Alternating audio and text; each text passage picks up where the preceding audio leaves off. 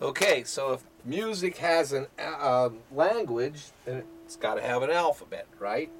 The musical alphabet is this: A, B, C, D, E, F, and G.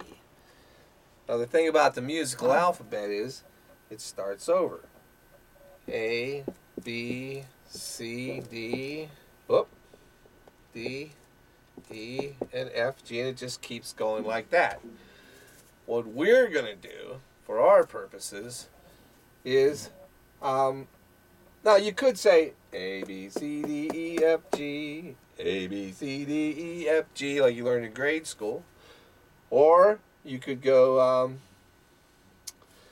Do, Re, Mi, Fa, Sol, La, Ti, Do. So you'll A, B, C, D, E, F, G, A. And in music, that's probably what we'll do.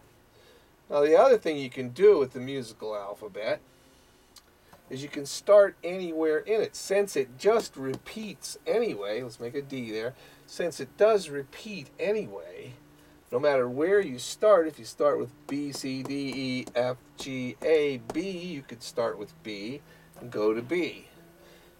We're going to start with C and go to C. So we're going to do this.